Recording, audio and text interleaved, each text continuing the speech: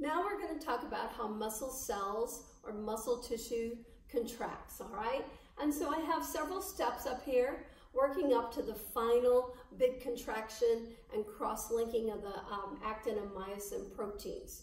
So we're going to start out just for a quick review. Muscles, groups, a muscle is actually attached to a bone by tendons, okay? And then what makes up a muscle? In the inside, we have bundles of muscle cells. So these are the myocytes, and then we have perimysium around them, the dense reg CT, and that creates a fascicle or a bundle, okay?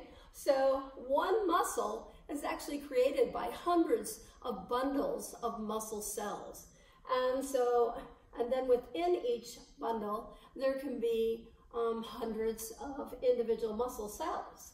So then, going a little bit more into the muscle cell, when we look inside a muscle cell right here, and I just used a skeletal muscle, a nice truncated rectangle here, the first thing you're going to notice are the striations, the stripes in there. And the stripes are basically due to two contractile proteins that make the muscle cells shorten, which means contraction. So the contractile proteins are the thin one called actin, and then the thick one, myosin.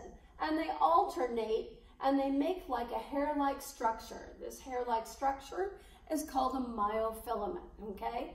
And so all of these are myofilaments going across, and the two proteins, the thin one, the dark, thin, dark, thin, dark, thin, they're going to alternate and create a striated or striped pattern.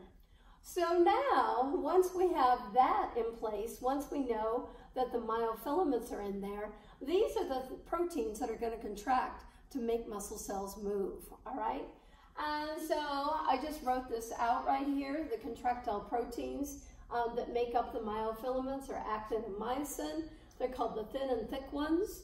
And sometimes they're nicknamed the I band and the A band. And that has to do with the physics of light, the light penetration through the cells, which you do not have to know. All right, so then we're going to go on.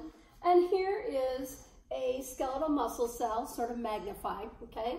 And so basically I put the two RERs in here, and you already know they're the only cells muscle tissue is that has two RERs. Now we rename the RERs and we call them calcium channels. Calcium channels, why? Because they store calcium and they store potassium, which are necessary for muscle contraction. So I have calcium in here, Ca, and the big K in brown as potassium, okay? So the preferred name for the RERs in muscle tissue is calcium channels because there are blood pressure meds called calcium channel blockers. And so basically this is what's used the most now, okay? They also rename the RERs myoplasmic reticulums, or you can call them sarcoplasmic reticulums, because myo and sarco means muscle. Okay, so anyway, out here you can see the myofilaments going across with actin and myosin. So the red is actin, the purple is the myosin, and so these are the myofilaments that will give it the stripes right here. And there are little tiny pores that allow these filaments that are like hair, little hairs, to go right through. They go right through the RER, and they continue. There's another pore here, another pore here, another pore, and then it goes into another cell. So when one muscle cell contracts, then they're all going to contract. It just like dominoes goes down the whole big long line of cells. In the cytoplasm, which is also called myoplasm up here, or sarcoplasm, we have oxygen, we have magnesium and ATP dissolved in that cytoplasm or myoplasm, and those three things are absolutely necessary to make muscle cells basically relax. And so if you don't have these big three, then your muscle cells are going to stay contracted, and that is not good. That's called cramping or even a heart attack, right? So basically, this is just a little magnified view of just one muscle cell with the myofilaments going through it. The RERs in here again, storing calcium and potassium. And then the openings to the RER on the top and the bottom, that's called a lumen, which is a central cavity or space, an opening, or they're called a pore, either one. So on the top, I labeled it pore lumen or lumen pore. It doesn't make any difference. It's a space that allows things to go through. All right, and then on my last picture right here, before we actually contract a cell, what does one myofilament look like on extremely high power? Well, one myofilament looks like a series of boxes, little boxes. And so each one of these is a box right here. And the name of the box is called myomere or sarcomere. And they use those words interchangeably again. And so each box has actin and myosin in it. And so this is the pattern. So actin, the little thin pieces, there's 4 right here. And so basically there's 4 and one big hunk of myosin dead center, okay? And then in the next box, it's the same pattern. And so basically we've got these 4 pieces of actin and we've got myosin in the middle. And so it just repeats itself the entire length of the myofilament. Now here's the idea. What's going to happen is basically calcium and potassium have to build a bridge. And so calcium is going to attach to the actin like this, Ca, Ca, Ca. Okay, and so a bunch of calcium will start attaching to each other, and so will potassium. Potassium will attach to the calcium like this, and so it's going to build like a little bridge. And so it's going to pull, it's actually going to pull the actin over to the middle. So we'll have some potassium in here, some potassium, and it makes like a little bridge. So calcium and potassium will make like a little bridge coming over, and that's going to pull the cell in, and that's contraction. And so basically when this makes the little bridges, calcium and potassium bridges, then basically you're contracting the myofilament, which will make the overall length of the cell contract and become shorter. And so Ca and potassium are going to make these cute little bridges over like this. Calcium and potassium, like that. And that's going to make the myosin move to the middle, and that is contraction. That's contraction by building those bridges. And then what you have to do is to get the actin, this actin will move closer. It'll go to the center like this. It'll come over here and attach to the myosin with the calcium and the potassium. So it's going to attach right here, right there. And so then what you have to do now is once the actin attaches to the myosin with the calcium and the potassium, then you got to blow up the bridges so that everything can go back and relax like this square right there, that little box. And so what are the 3 things that will come in here and blow up the bridges? Well, you've got to have oxygen come in here to blow up the bridge. You got to have ATP, like a little stick of dynamite to blow up the bridge. And you have to have the big Mg, magnesium, to blow up the bridge. And so those 3 things are going to blow up the bridge. And then the actin is going to go back to its normal position. It's not attached to the myosin anymore. And so essentially, the actin will attach to the myosin right here, and that's called cross-linking. Cross-linking the proteins. Cross-linking the proteins. And how do you do that? You got to cross-link the proteins with potassium, right? Potassium and calcium. Potassium and calcium are going to make the bridge over. Ca and the big K. And then once you have contraction moving in, so it contracts when you cross-link that. And now you have to blow up the bridges. You have to blow it up. So magnesium is going to come in here, and oxygen, and ATP, and magnesium, all of it just mixes in, and that's going to blow up the bridges, and everything slides back, and that's why it's called the sliding filament theory, because the actin will slide away because their bridge was just blown up, and now it's going to slide back to its original position out here. Now we're going to talk about how muscle cells or muscle tissue contracts, all right? And so I have several steps up here working up to the final big contraction and cross-linking of the actin and myosin proteins. So we're going to start out just for a quick review. Muscles, groups. A muscle is actually attached to a bone by tendons, okay?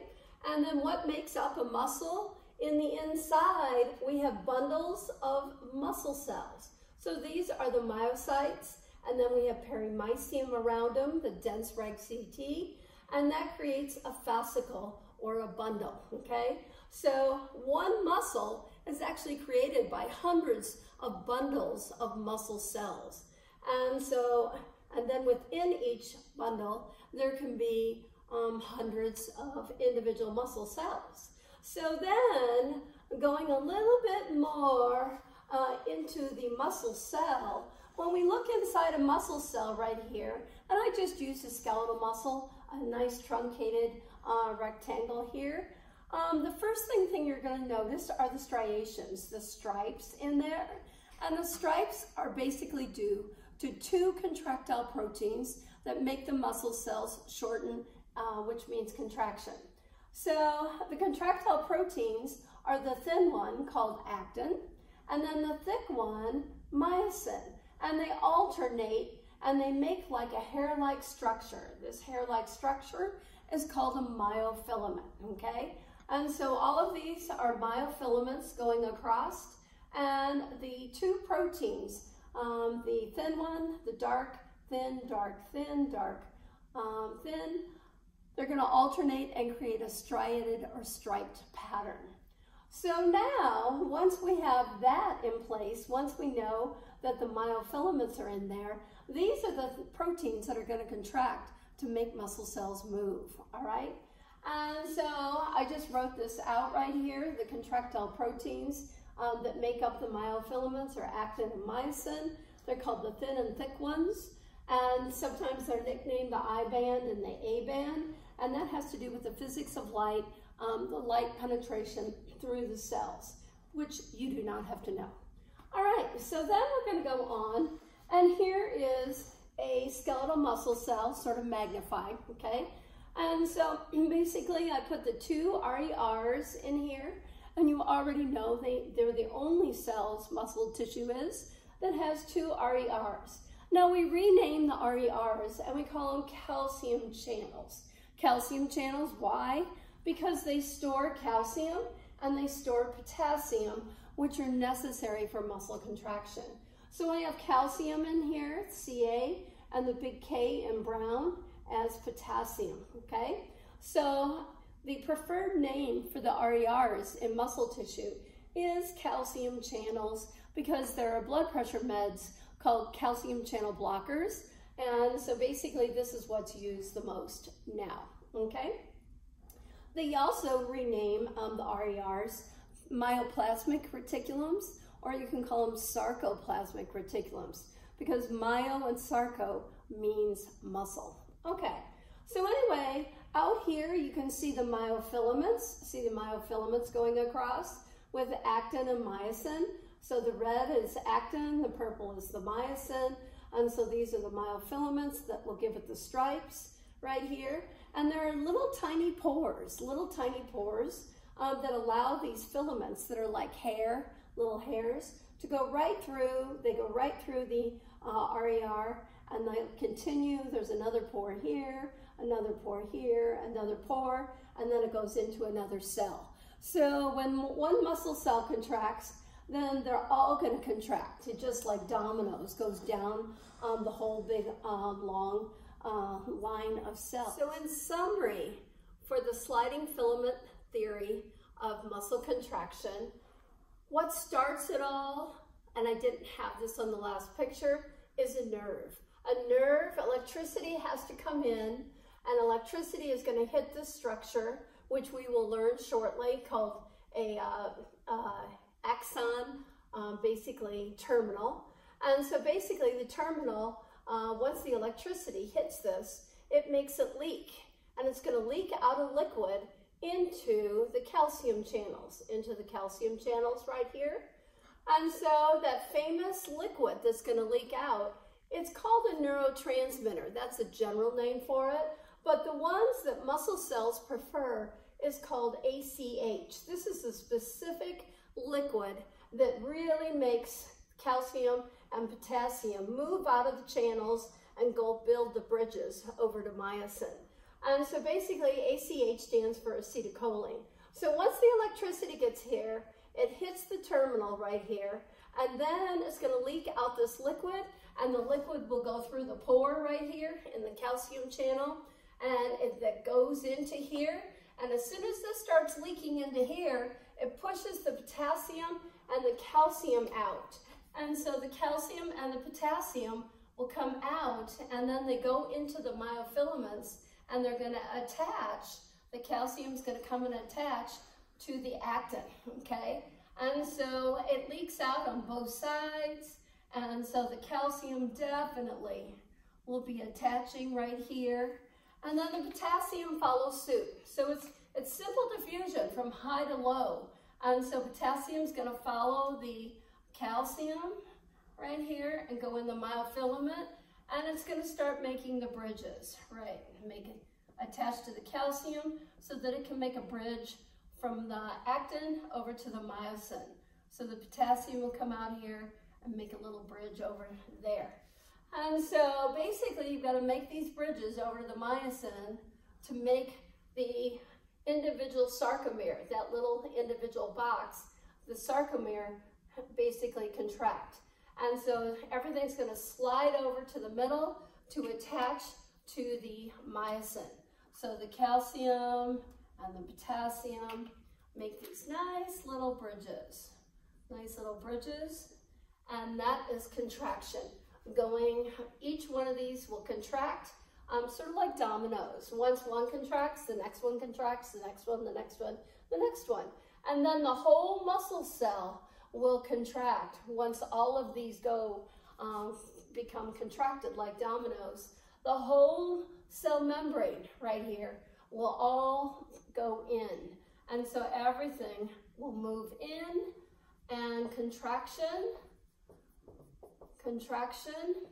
equals shortening of the cell. And so it moves, essentially it moves. When it shortens, its length, right? Now, how do we relax it? Again, we have to have three things to relax it. Magnesium that's floating in the cytoplasm, the oxygen, and the ATP. So this just will go from here into here, and it acts like a stick of dynamite. These three things will move in here and break the bridges. And so all of this will come in here and break these bridges right here. It's going to break them all. And so once you break up those potassium and calcium bridges, then the actin slides back. It slides back and it goes back to its original state like this, where there's a space between the myosin and the actin.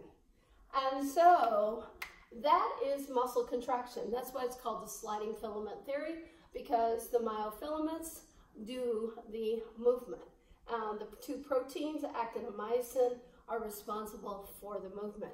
So again, in summary, ACH has to come in, a neurotransmitter, and it's going to make the cell move potassium and calcium out of the channels, And then it's going to build the bridges, okay? And to relax it, you got to blow up the bridges using magnesium, oxygen, and ATP. And what are the waste products that you accumulate in the cytoplasm of the cells? A lot of CO2, ADP, so that's adenosine diphosphate. So you have to change it back to tri. So you need some more oxygen in there, and lactic acid, okay? So basically, that's a quick rundown of muscle contraction.